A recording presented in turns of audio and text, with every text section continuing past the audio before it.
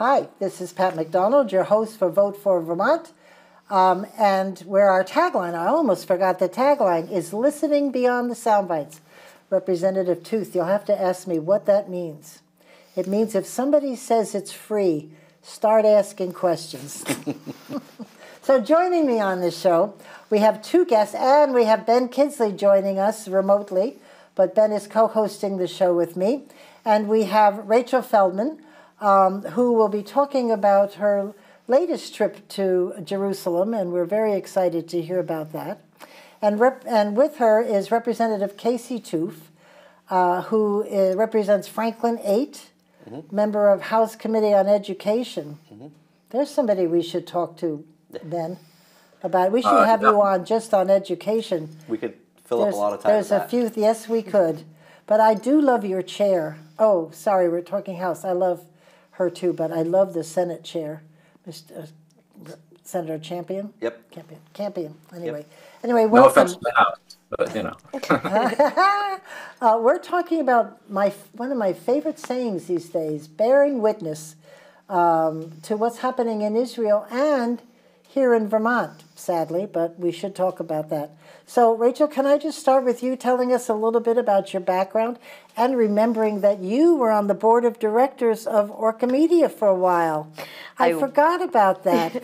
I haven't. It was amazing. It was the first board that I was asked to join, and I was so honored, and I served on this board for close to a decade. That's great. Well, you missed the move to the new digs here. Oh, I was part of this move. Oh, were you? Really supported excellent. it and was excited to get to the Vermont College of Fine Arts. It's a great location in Montpelier, and if you haven't walked your dog on the campus green, definitely do it. But my background in Vermont is I moved here in 2006 right after I graduated from Northwestern University in Chicago with a degree in journalism, and I started working for the Times-Argus in Barrie and Montpelier and for WCAX TV. And I worked there until about 2011 when I moved to Israel for a year to teach English through a program with the Ministry of Education. And I taught kindergarten through 8th grade. I moved back here to Vermont. I spent a lot of time in public service. I served as chief of staff to now Governor Scott while he was lieutenant governor.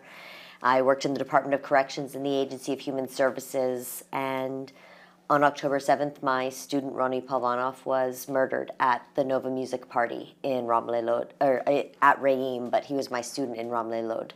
Oh. And that, for me, changed the trajectory of what I'm doing for work now, and that's what we're here to talk about. And we're so glad you are doing this, and God bless you for that, for real. Anyway, Casey, tell a little bit about yourself and what you're up to, and also how you got so involved with Rachel and what she's doing here in Vermont and in Israel. Yeah, I represent Franklin 8, which is St. Albans Town and a part of St. Albans City. And I'm a ranking member on House Education. This is my third term in the House. I live in the town with my wife, and I have 2 kids. And you know, I really got involved with this. I've known Rachel since 2008, I think. I want to say 2008, and through mutual friends, we've been involved with politics, local politics in Franklin County, St. Albans, as well as statewide candidates and stuff. So I've known her for a while. And I like to think of myself as always being a student of history because I'm very interested in history. I got a degree from Castleton in history secondary education. Love Castleton. And so was David Wolk there when you were there? Yes, he was president there. I was there from 04 to 08. Oh, great. And he was the president there, and I was involved. I was the chief justice of the College Court while I was there. Well, there you go. No, I've known Rachel. We've become really good friends, and she's helped me out understand a lot of the conflict that's going on, and some of my, that helps with my understanding. And we'll get into. I know we'll talk about a few things that. Right. And the one thing I would like to ask you now, and then we'll turn over to Ben, is you were with Rachel when she got the phone call about her student being killed at the. It was a music fair, wasn't it?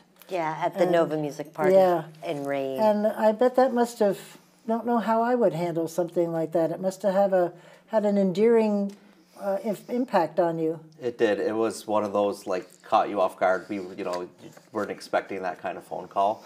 I know that she was aware of the situation and was waiting to hear back from her students and the people she knew over there. And when I saw her reaction to that and the body language just falling over, it was really hard to see that. Yeah. Seeing someone that hurting like that, but you can't understand the pain they're going through. So you have to kind of just be there for them. But it was really something that was really can't changed. imagine. Yeah. Because that's bringing it home here. Yeah, it really is. That's really awful.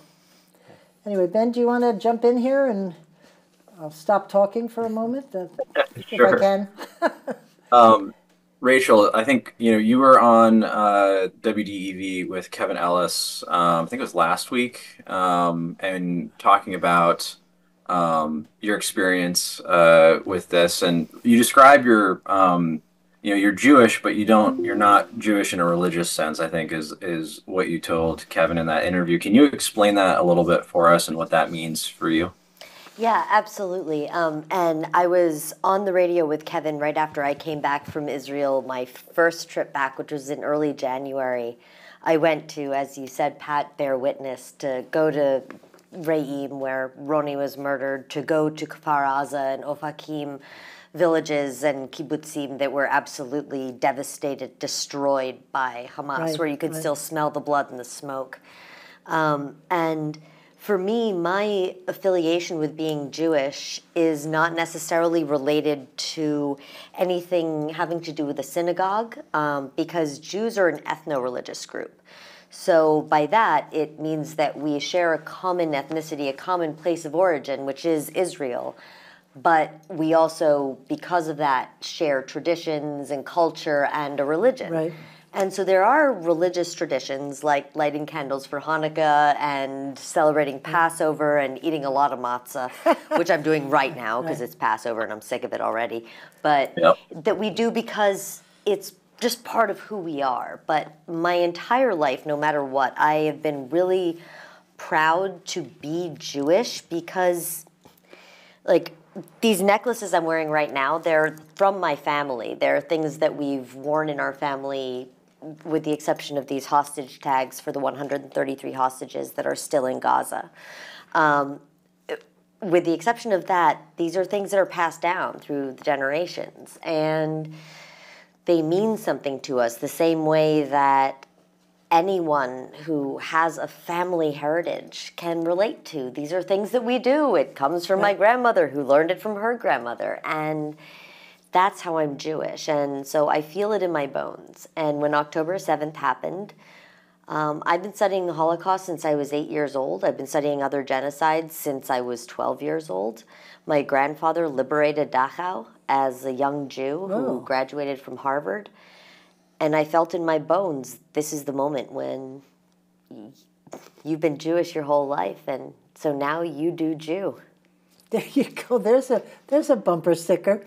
I'll figure out how to finesse it, but maybe raising money for the hostage and missing families for him.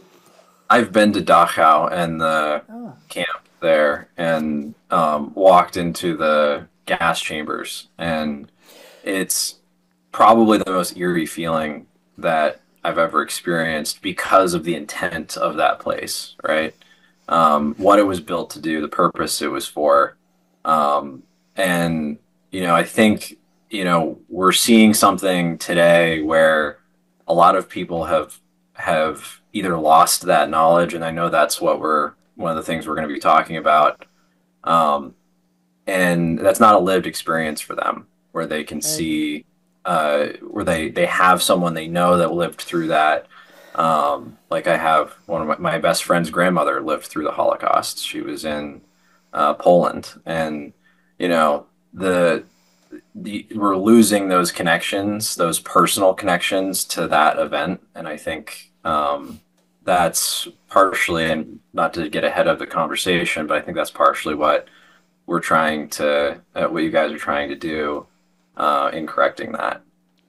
Yeah, and the people that, what they call them Holocaust deniers, just make me crazy because, like your experience, my first husband's family was Jewish, And we lived with his mother for a couple of months when we were first married, and she lost her entire family in the Holocaust. They got on a train, never to be seen or heard from again. And nobody makes that up. That's not something you make up or could even imagine that possible, right? I mean, it happened. And for those to deny it just makes me crazy, you know. So either to deny the actual event or to deny the significance of it. Well, to both, thank you. And as you also said, Ben, the intent of the place, the intent of the entire final solution, as Hitler and the Nazi Party called it, the intent is truly what matters when we talk about genocide. And I think that's what everybody here is most concerned about, is the intent of what's happening, what's behind what's happening. Like we talked today about from the river to the sea, which I don't know if you've heard this, Ben, but its meaning is just devastating. But I don't think the young people that are here in the United States chanting have any idea what it means. And I know I'm getting ahead of myself, but let's talk about it, because it sounds like the right time to discuss. And Casey, jump in whenever you want, please, because I know you're very involved with all of this, please. Yeah, okay. Okay? I know you're a legislator. You can do this. Oh, I know. We know how to butt in when we need to. Exactly. Yeah, so the saying that you mentioned, as it's said, as translated into English, it sounds, first of all, very relevant to Vermont, because it affiliates with nature, from this body of water to this body of water, and freedom. I mean, freedom is a tenet of who we are as Americans. But the first saying, the original saying in Arabic, is from the water to the water, Palestine is Arab. And what that means is not a coexistence with the Jewish people. It is solely Arab. And that was the intent, as shown on October 7th, to completely annihilate Israel, the Jewish people, and then the West. And the first two are stated in Hamas's charter to eliminate Israel and the Jewish people, the world entire. And the Houthis go one step further with death to America. Right. And so with these phrases, what many Jews in the West hear is a call for genocide, a call for our genocide.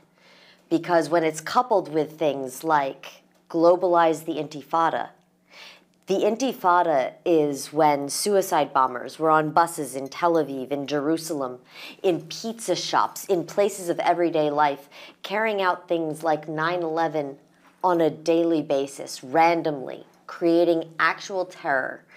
And then coupled also with phrases like, we don't want no two-state, we want all of it. Right. And it is saying that this very, very tiny piece of land, where if you look at a map, it is like, this would be the Arab world, and maybe a fraction of my pinky nail is Israel. Right. Just this place where Jews are able to live in freedom along with Arabs, Muslims, Christians, people who are agnostic, people of all faiths. It says that we want the Jewish people to not exist. So I think that Americans do not know that original meaning of the phrase and what they are actually promoting. Because I do not believe that the majority of Americans have bad intentions or wish bad things for other people. But I don't believe that Americans are questioning enough exactly what they're cheering for and who they're standing with. Yeah, they don't question, they just accept. And that upsets me to no end. And it does help to listen to Rachel and have these conversations with her, because I believe you went to the rally here in Montpelier, and they were making those cheers. They were saying those cheers, and they were also saying them in English and in Arabic. Yeah. And you were just, I remember you telling me just how flabbergasted that they don't understand what they're saying and what it means to people when they say it, directed that way. Well, we're going to talk about Hamas for sure, but I understand that you and Rachel both sat and saw part of the videos that were made by Hamas on October 9th. October 7th. 7th. Why did I say 9th? Yeah. Oh, I know why. October 7th. And that, can't imagine sitting watching that. It's really hard. It's one of those that you have to see, but you really don't want to see. I don't want to equate it to PTSD, but it's like I see the images every now and then. And there was one that Rachel actually showed me, and it wasn't like, here, see this, you have to see this. It was part of a montage of video that we saw, and there was a kid on there. I have two kids. I have a well, he just turned 9. I almost said 8. A 9 and a 7-year-old. And there was a kid. He had a slam dunk shirt on. I remember the green color shirt the kid had on. And I won't get into the details of the video, but the kid reminded me of my son, and all I could think about is my kid has a very similar shirt, looks just like this kid. How am I in this situation? How would I be in this situation? And it just plays over in my head all the time. It does make me go home and hug them a little extra tighter. But these are the kinds of things I think people really need to see them to get an understanding of what happened on October 7th. October 7th was, comparable to 9/11 here for Americans to understand, but this was hand-to-hand combat. This were people looking people in the eye, children, women and children, and doing things, whereas 9/11, it was they hid behind a plane. And the destruction that followed there, this was like intent with, you have to have something inside you to be able to do that. Right, exactly. Yeah, Ben? I think, I think this is a 9/11, or this was a 9/11 like moment for Israel, right? We saw within the last number of days that the intelligence director for Israel stepped down because they missed this. Like this was, in his opinion, a massive intelligence failure. Much the same way that 9/11 was a pretty massive intelligence failure for the U.S. And I think the global reaction, was quite different, right? And I'm kind of curious what you guys think, what the two of you think about why the reaction to October 7th was so different versus 9/11. Oh, interesting. Yeah. Rachel, you want to jump in on that? I feel like I'm on the edge of a cliff, and am I going to jump or not? Well, oh, jump, it's okay. I'm going to jump. Just do it. It's because of the Jews. It's because of antisemitism. It is because Israel's soul among nations is held to an impossible standard of defending itself with 0 civilian casualties, or of just being willing to take the win of not so many people died, or of being told on October 7th, as we were still searching for Ronnie, as we still did not know, we did not know until October 9th that he was dead. And the reason for that is because Hamas shot him 4 times in the face. Oh. And it was an immediate reaction to say resistance is justified when people are occupied. I was seeing this message on October 7th. If you look at certain Instagram accounts for Students for Justice in Palestine at certain universities that are seeing these encampments right now, they were reestablished on October 5th, and they were ready to go and rally with messaging on October 9th. Right. And they had pre-printed signs from an unnamed funding source by October 12th. This has all been part of what was in Hamas's charter as soon as they were elected by the people of Gaza in 2006, after Israel unilaterally withdrew in 2005, that we will destroy the state of Israel and kill every Jew. And you mentioning the signs, I've noticed here in the United States and in Vermont that all the signs are magically the same. Mm-hmm. Nothing's hand-drawn, nothing's written with crayon or whatever. They're all printed from someplace and all the same. And the same with the tents, the tent cities that have been set up in the colleges, they're all the same. And I think Ben brings up a point about the minister stepping down. It must have taken them years to build these tunnels under the hospitals. and in strategic places where they know people aren't going to bomb because sick people are there, or nursing homes or something. I mean, they must have been at this a while. I truly urge everybody to look up UN Watch. This is an organization run by a man named Hillel Neuer, and they have been watching UNRWA, which is the UN arm tasked with the Palestinian refugees. And it has been proven that billions of dollars in international aid have been diverted for the purposes of building a terror state, or as I've been calling it, the world's most elaborate soundstage to make up an appearance of a genocide. Because it is not a genocide what is happening in Gaza, but when you build terror infrastructure underneath schools, hospitals, mosques, and civilian homes, where people that I know in the IDF say when we go into civilian homes, the first place we go is the children's bedrooms because that's where the tunnel shafts are and that's where the weaponry is hidden. When you hide behind your most vulnerable and behind your civilian infrastructure and behind places like hospitals that are supposed to be under the protection of international humanitarian rights law, you are setting your civilian population up to be killed, to be the byproduct. And there's a reason for that. Could you share with us the statistics you gave me on the phone this afternoon about the number of hospitals in Gaza versus Israel and why that is? Well, in terms of why this is still something that needs to be researched, but in Israel there's a population of 9 million people, and I spoke to the director of Israel's largest hospital. For the entire nation of Israel, 9 million people, there are 25 general hospitals. In Gaza, where there is a population of 2.2 million people, there are 36 general hospitals. If there are hospitals, right? Well, we know for a fact the IDF has verified evidence of this, and there has also been a recent, very successful reoccupation by the IDF of Al-Shifa Hospital, but that they have used these hospitals as fronts and headquarters for terror infrastructure. There is also closed camera TV footage of Hamas bringing Israeli hostages into the hospitals on October 7th. This is on closed camera TV footage.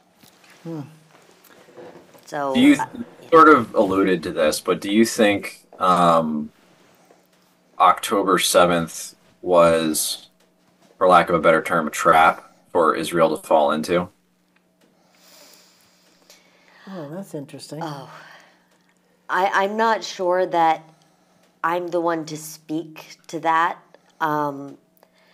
All I can say in response is, if this happened on American soil, if a terrorist group had come onto American soil and in cold blood, eye to eye, face to face, killed what per capita would be the equivalent of 40,000 Americans and taken thousands more hostage, what wouldn't we do to get our families back? What wouldn't we do? And so no matter what, whether this was a trap, whether this was meant to incite something larger, I have to look to the most core essential parts of our humanity and ask, what wouldn't we do to get our family back? Just yesterday, Hamas released video of Hersh Goldberg Poland, who's 23 years old. The last time we saw proof of life of him was on October 7th, a video taken by Hamas of him with his left arm blown off, being thrown into the back of a pickup truck. And yesterday, Hamas released the video of him, still alive, without his arm. Wow. Obviously taken under duress, but what wouldn't, he's an American. He was born in Berkeley, California. Right. And what are we Where doing? are we for him? Right. Yeah.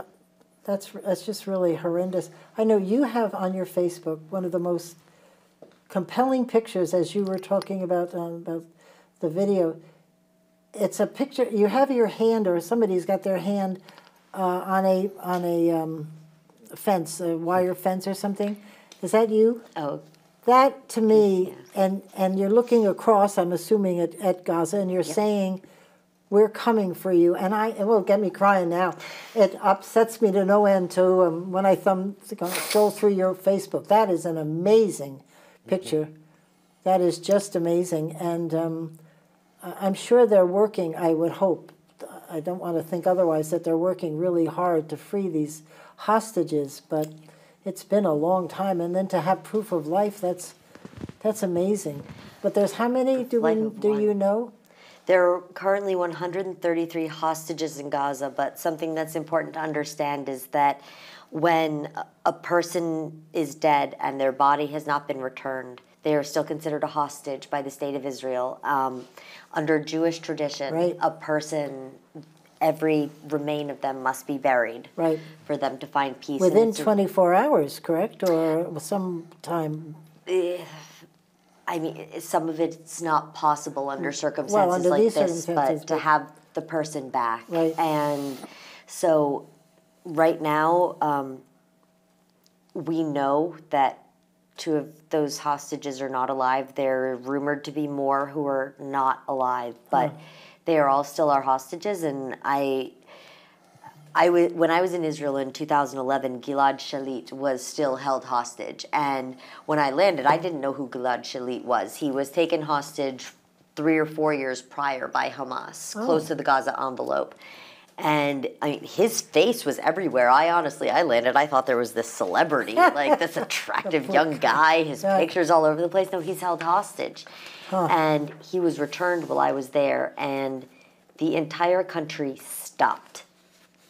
Everybody stopped, got to a TV, stood out in the roads, watched the helicopter bring him home. In Israel, the pictures of the hostages are everywhere. Their names are everywhere. Their names are known. We set an empty Seder plate and an empty chair for our hostages this year at Passover. Israel does not forget its family. The Jews don't forget our family. That's great. That's great. Anyway, I know, Casey, you were very vocal, I understand. Our dear legislators wrote I don't know who prompted it, but they wrote a letter to President Biden asking him to implement a ceasefire. Like he doesn't have the power to do that, but to try to negotiate a ceasefire. And there were 50, trying to see the number here, I have it written, I think 50-some legislators that signed that, which actually surprised me when I saw the list. What were you trying to get the message across to them? Well, I received a text message in the morning at like 6:30, like, hey, have you seen this email? So I went and checked my email as I was getting ready for work, and I was just like, oh, I got angry at first when I saw it because it was calling for a ceasefire. It omitted a lot of facts. First of all, it didn't say anything about Hamas. It didn't mention anything about the hostages, including the 5 Americans. Right. It didn't mention anything that Israel does have a right to defend itself. It didn't talk about the 1,200 people that were murdered. It didn't talk about basically any of the things that are happening. And it also didn't acknowledge that Hamas has denied every ceasefire negotiation that's been sent out there. Right. And so I sent an email saying basically what I just said. And I mean, the silver lining is they did add some of the points that I did make in the final letter. But I think President Biden, I don't think they care what the Vermont legislature has to say. I know Hamas does not care what the Vermont legislature has to say, and so we're trying to get a resolution or some kind of statement out there that is all it does is it makes people. Specifically in my constituents that are members of the Jewish community feel quite uncomfortable that that the state of Vermont's going to focus on this, and I thought it was kind of inappropriate, and so I had to speak out. I think I was the only one that actually made a statement on it. Good for you. So I just wanted to make sure that they knew that I was not happy. May I ask where our congressional delegation is on this issue? Dare I ask? I don't know. You or would they probably haven't know better said than anything? Have they said a thing? This isn't good that you're not responding quickly. Yeah. Makes me think I don't want to misspeak remain quiet. Yeah. Seriously? I have respect for our congressional delegation. I do not have respect for the way our congressional delegation has handled this issue and the way our congressional delegation has communicated, or rather not communicated, with the Vermont Jewish community. Right. I think that a fringe minority group, Jewish Voice for Peace, which represents less than 10% of the Jewish population worldwide, is driving a narrative that is not representative of what most of us who are Jewish in Vermont are feeling. And I know that our congressional officials, we elect them to do a job and we trust them with that. But I really don't think that they understand fully the impact that their actions are having here at home in Vermont, especially as Senator Sanders and Congresswoman Balint are Jewish. It gives tacit permission to people to be anti-Semitic, which many of the people who are supporting the pro-Palestine side, which when I say that, it sounds like I'm anti-Palestinian, which is not true. But many of the people who support that side are not educationally, informationally equipped to differentiate their criticism of the Israeli government and their military response from anti-Semitism. And as a result, Vermont Jews, I think, are really bearing the brunt of this in a way that I am not sure is reversible. It's really... That's a great point, that there should be room to criticize the Israeli government and the military without alienating the global Jewish population. And that is a nuance that is lost on too many people, I think. And that's, I think, one of the most productive things that we as a community of Vermonters can talk about is how do we navigate that of what are things that are in bounds and what are things that are out of bounds in that conversation. Yeah, that's a good point. And I obviously know Senator Sanders is Jewish. I did not know that Rebecca Balint was Jewish, so that's two people that certainly should have spoken up to the community here, because when they're running for election, I bet they reach out. There you go. So how is the mood in the legislature about all of this? I mean, is there conversation? I mean, if there was a ceasefire, as they're asking for, what does that mean? It's not going to be kept forever, because these people have sworn to the death. That's not changing in a ceasefire. So the mood in the legislature, it's one of those, I feel like we don't talk about it a lot.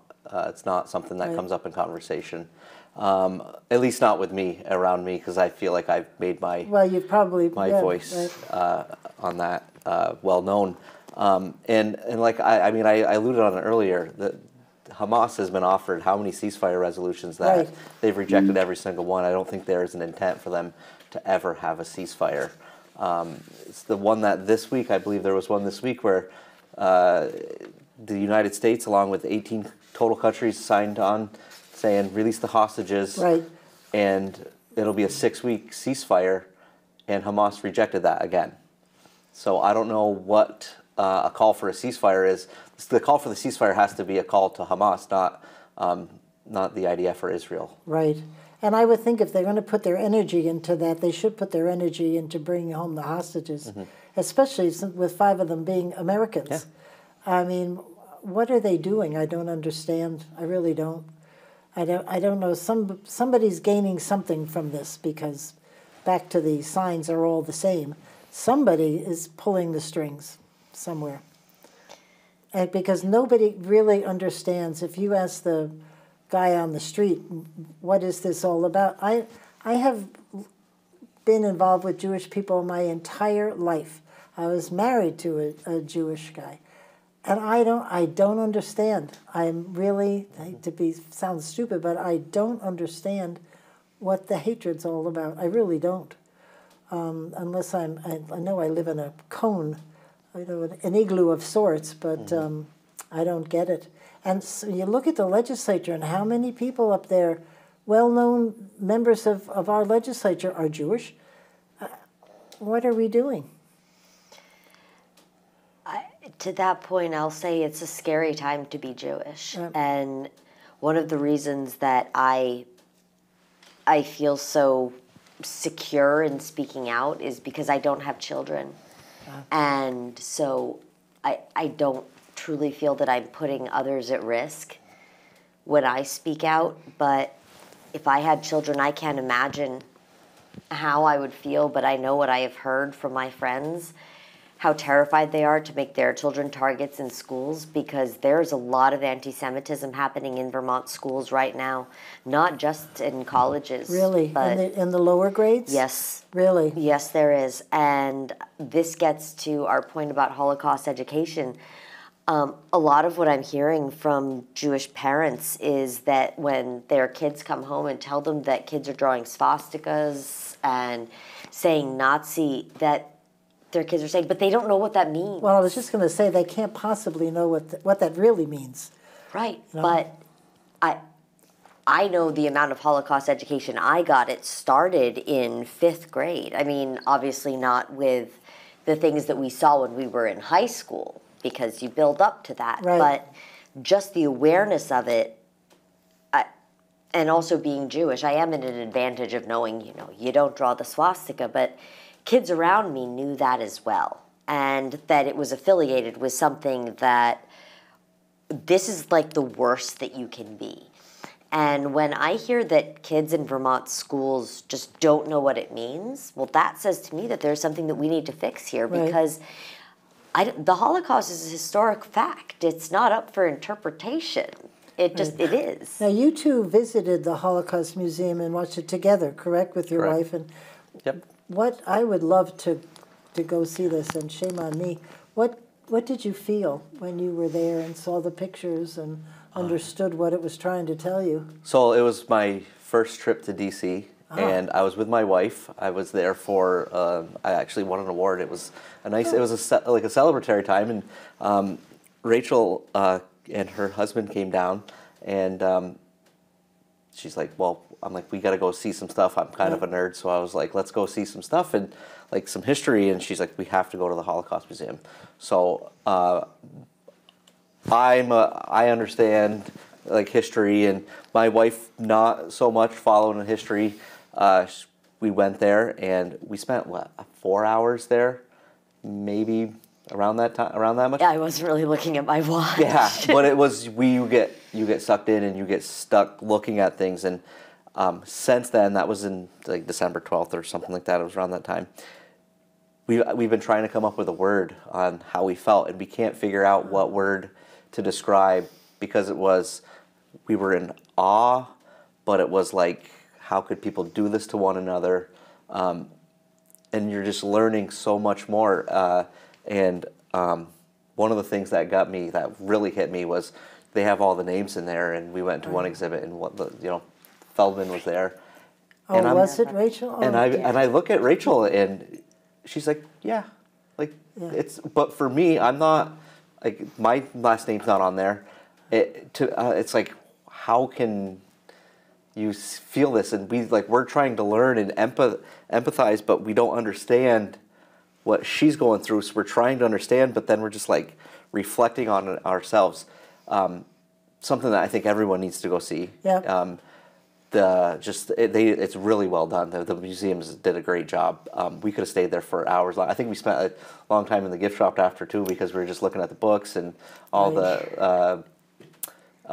You were finding things about your units that your grandfather was in and stuff like that. So it's cool, like history stuff like that. But it's also just so shocking, and it's an experience. It's not so much like you're seeing, oh, this is another artifact. You're seeing actual history and what. I was sitting here thinking about when you hear the numbers, I don't think anybody understands what that means, but I bet seeing the list of names makes it real.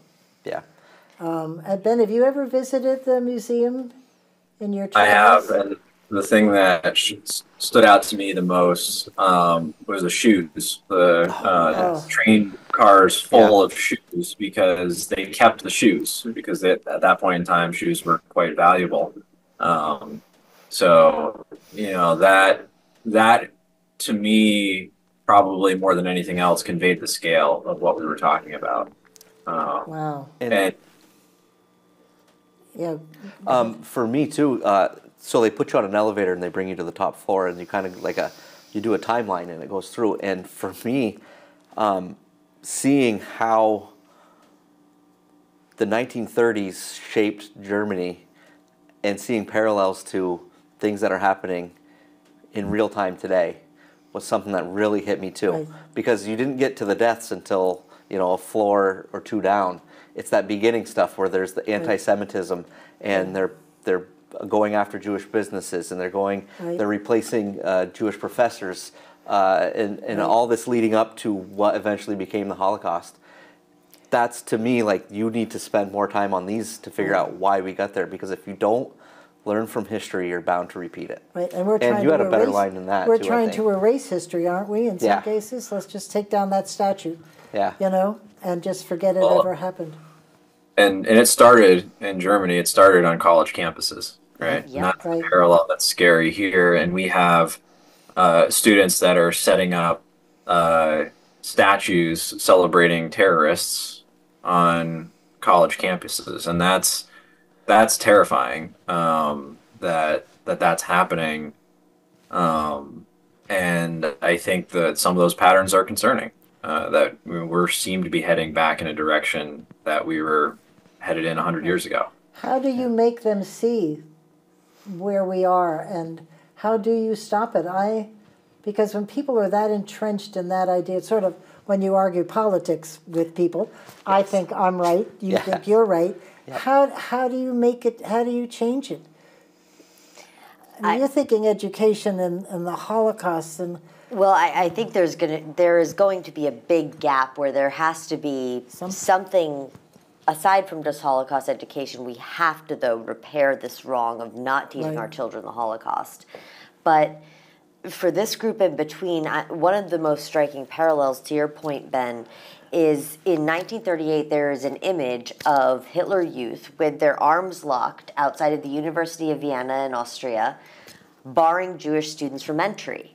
And just a few nights ago, the protesters at Yale locked arms and barred a Jewish student from entering a building, blocked him, and you can see this image. It is history just 80, 90 years later. Yep. And why don't they see it? I mean, these people are not stupid. Because they haven't studied it. Huh? Because they haven't studied and they haven't learned that. And also they think that it's for a different cause. And also something that needs to be talked about is that the Holocaust has maybe taught us one thing, that we're not allowed to say we don't like Jews. But we can say, but I don't like Zionists. The way that the word Zionist has been hurled at me, with the tone of voice, with the inflection, also with the way that it's coupled with Nazi, which I get every day online, Zionist has become a replacement for Jew. But a Zionist is, and this is the definition, somebody who believes that Israel has a right to exist and that Jews have a right to self-determination in the land of their origin. And not necessarily Jewish? Is that what Zion means? The Jewish people. Oh, okay. It is the Jewish people. But Israel is a population of 9 million, 7 million Jews, 2 million Arabs, as well as Christians, Buddhists, agnostics. There's a Baha'i temple in Haifa. It's gorgeous, obviously. But it's that Jews have a right to self-determination. I see. And that Israel has a right to exist. Well, and we've been political allies since, 75 years. It's the only democracy in the Middle East. And why do we want to see it go away? I mean, of course, they want to see us go away, too. So maybe that... Israel doesn't want to see America go away at all. For me.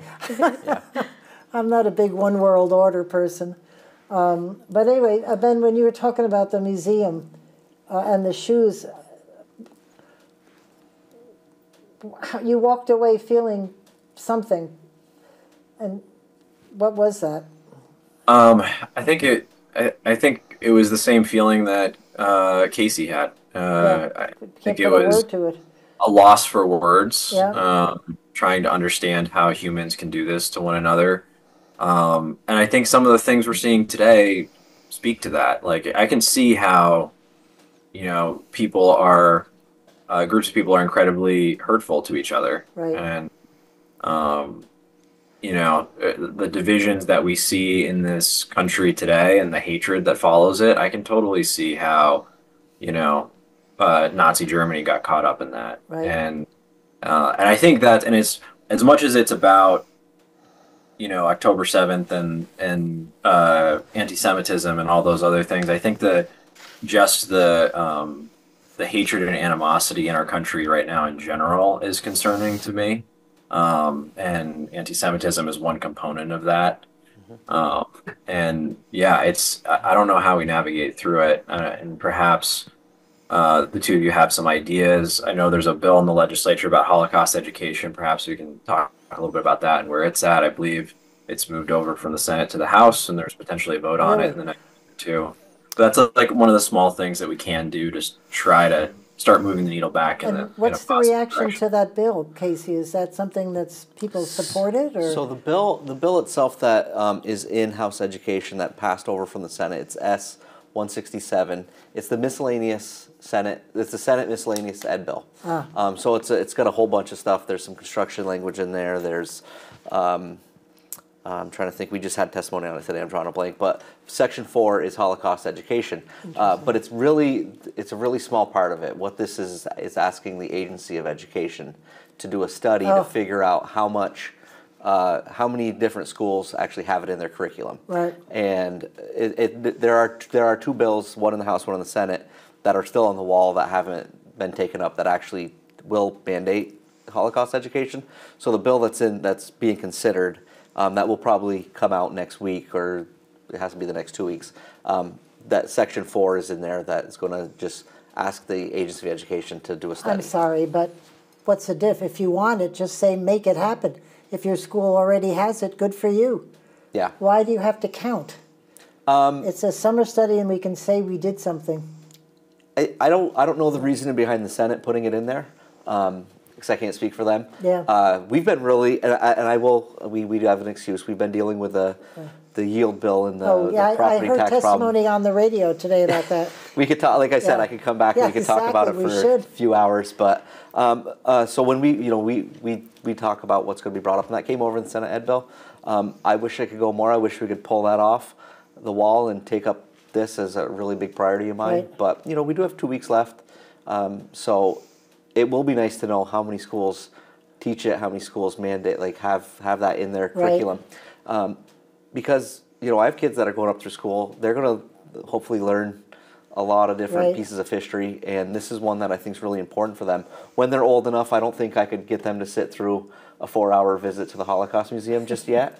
They're coming to the State House tomorrow, so They're not old enough to go there yet. Maybe to the children's exhibit on the first floor. Yeah, there is a nice children's exhibit there that they could see, but they're actually coming to the State House tomorrow, so I'll gauge how long they can Excellent. sit still. There you go. But it's going to be it's really important to me, and I think this could be a first step, and it's like I said, it's going to be something going forward that's going to be really on my plate. And we were talking about students, but you and I were talking today about a professor who in Columbia, Jewish professor, got his tag or whatever deleted so he couldn't have access to the university because they say they couldn't protect him. And he's pretty vocal. You knew his name and I didn't catch it. Yeah, his name is Shai Davidai. He is a professor, I believe, in the business school at Columbia University, and he is Israeli, and has been very outspoken since October about what's been happening on the Columbia campus. And I believe it was yesterday or perhaps the day before, he stated his intention to go to campus and to walk through campus, and especially to go to the encampment, as is his right as a professor of the university, and the university shut off his ID badge, saying that they couldn't guarantee his safety. I would urge everyone to look at his Twitter, at his Instagram. He's very vocal. He posts a lot and updates frequently. Could you repeat his name? Shai Davidai. And he is one of, I would say, the canaries in the coal mine. People who, I'm not equating myself with him because what he is doing, he is a powerhouse, but those of us who we saw October 7th and we said, this is something that is out of the ordinary, this is something that is a pivotal moment, and for me, I knew that I had nothing else that I could possibly do with myself or my voice but speak for and on behalf of and in support of the Jewish people and the state of Israel and peace and coexistence. And he has been compelled in a similar way, but he has been facing an administration at Columbia that I think is going to be pretty indicative of what we're going to see on college campuses throughout the nation. And he's made no bones about what's happening with Israel and with the Jews in the United States and America itself. Mm-hmm. He is not encouraged by the future of America and what's happening. I agree with him on that point.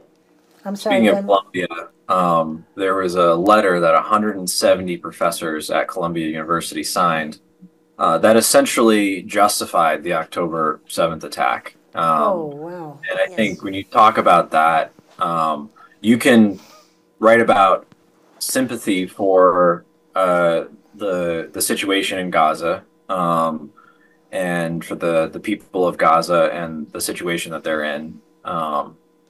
And that's fine. I think when you start trying to justify a terrorist attack,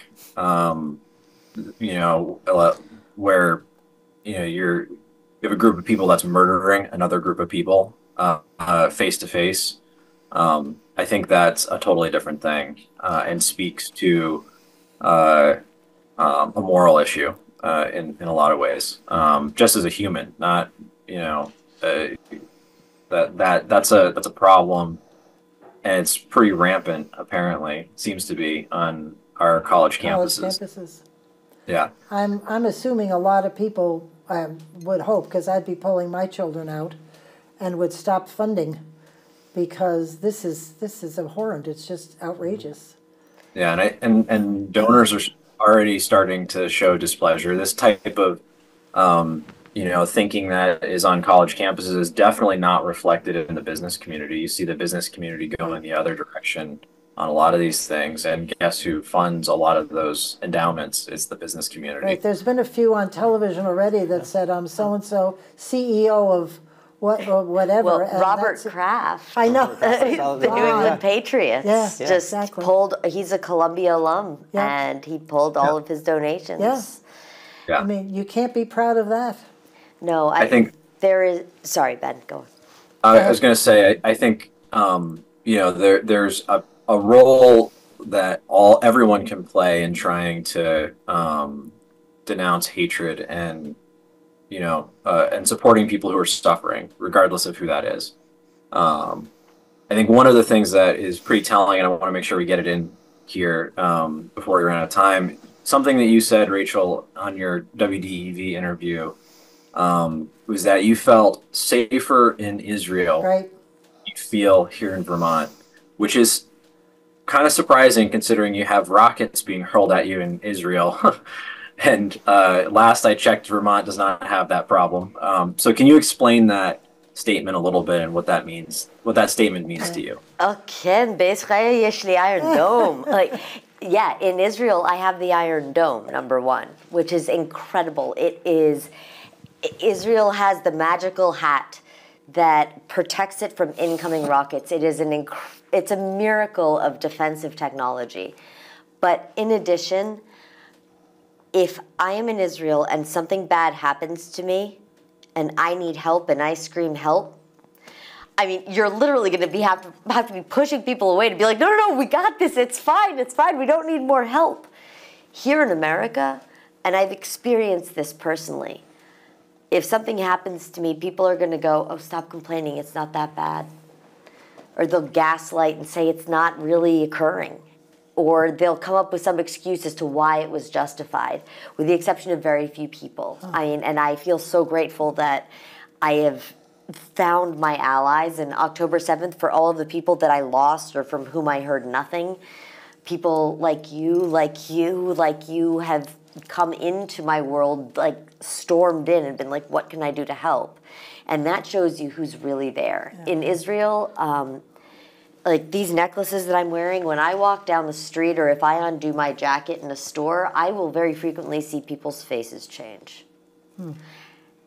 Because they look at this and they suddenly think that I am whatever they have been led to believe a Jew or an Israeli is. Right. I had somebody physically recoil from me when I tried to shake their hand and I told them that I live in Israel. Here in the Vermont State House, they physically recoiled from me and wouldn't shake my hand. Is that right? I was there. I saw the whole thing. I don't even want to know who. Maybe I do afterwards. It wasn't an elected official. Oh, okay. It was not. Oh, my God. But in Israel, I mean, first of all, if someone doesn't like you, they're going to tell you right to your face, very honestly, and why. It's a very honest culture. There's no time to waste. They'll be like, oh, and by the way, you've gained weight too. Not to be mean, just because they're honest. Yeah. But you know that if you went up to them and you said, hey, I don't have somewhere to go for Shabbat, or hey, I don't know how to get to this place, they're going to stop and they're going to help you. And if they don't speak as much English as you need them to speak, or you don't speak as much Hebrew as they need, they'll pull someone over, they'll find someone to help you. And this is regardless of who they are. They're just Israelis. It's right? Just the way of the culture. That's great. We give, we care for, and one of the things that I have always been brought up with as a Jew is that we don't want to harm other people. We want to live in peace. Israel has not started a single one of the 8 wars that it's been involved in, but Israel has won every single one. All right. And I'll just say to that, Ben, my wife and I are very close friends with Rachel, and we say, listen, we're sorry, this is our ignorance. We don't understand why you feel so safe over there, not here. And so we try to reach out, but we show our ignorance and as being from here, and we try to say, we wish you were home, but she's like, I feel home there, and we understand that better. It's actually better for us to understand where she's coming from. Well, it's good you ask, and I think Rachel appreciates that. I don't experience the things she's experienced. I don't experience being gay. There's so many things that I live in this little bubble, and the only way you're going to understand is to ask. Yeah, and that's the thing. I see people, they don't ask, and I say before I open my mouth, I ask Rachel for advice on these kinds of things, right? Because I'm not an expert on international. But then you ask questions back, which is awesome too. You're not a parrot. It shows that he's interested, and you just keep asking questions too. Yes. Because there's a lot of stuff I don't understand about this. I will say, and Haley, Casey's wife, can definitely reinforce this more, but Casey debates a lot. Oh, so. Good. There you go. We need that. Anyway. But it's good to ask questions, though, because we don't get the full answer. You're looking at the clock, and so am I. Anyway, Ben, thank you very much for joining us. I really appreciate it. Thank you all. Thank you, and thank you both very much. Thank you for all that you're doing. And I know you will keep up the fight, and you let us know what we can do. Because we need to know. All right. Thank you for having us. Thank you all for tuning in. This is Pat McDonald, your host for Vote for Vermont.